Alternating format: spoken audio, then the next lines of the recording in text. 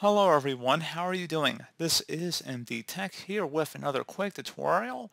In today's tutorial, I'm going to show you guys how to hopefully resolve the battle.net error message at BLZBNTAGT0000008A4 that we're having a problem transferring data. Please check your internet connection just in case and try again.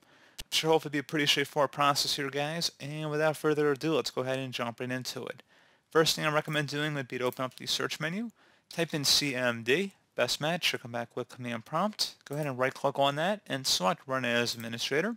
If you receive a user account control prompt, go ahead and select yes. And now into this elevated command line window, go ahead and type in ipconfig space /flush DNS. Flush DNS should all be one word attached to that / out front. Hit enter on your keyboard. Should come back of Windows IP configuration successfully flushed the DNS resolver cache. Now you want to go ahead and type in netsh space winsock, WINSOCK, space reset. Again, exactly how you see it on my screen. Hit enter. Should come back with successfully reset the WinSock catalog. You must restart the computer in order to complete the reset.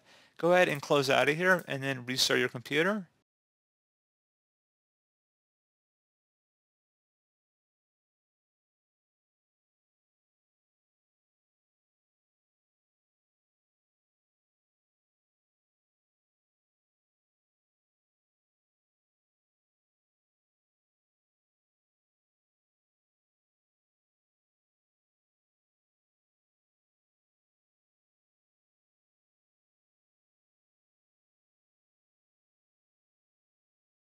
And there you go, guys. Hopefully that was able to resolve the problem. If you're still having an issue, there may be an issue with Battle.net's servers, and they may be temporarily down.